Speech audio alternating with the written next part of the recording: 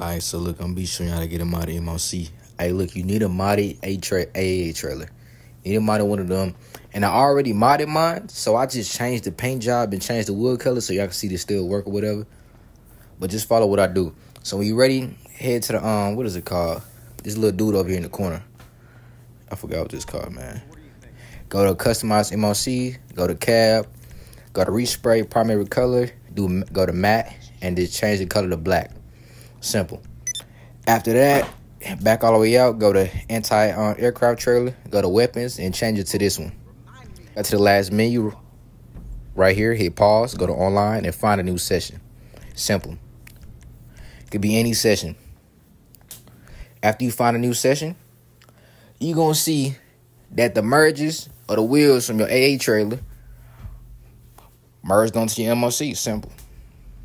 Also, your MLC will have Yankees on it too. I'm gonna run over there right now.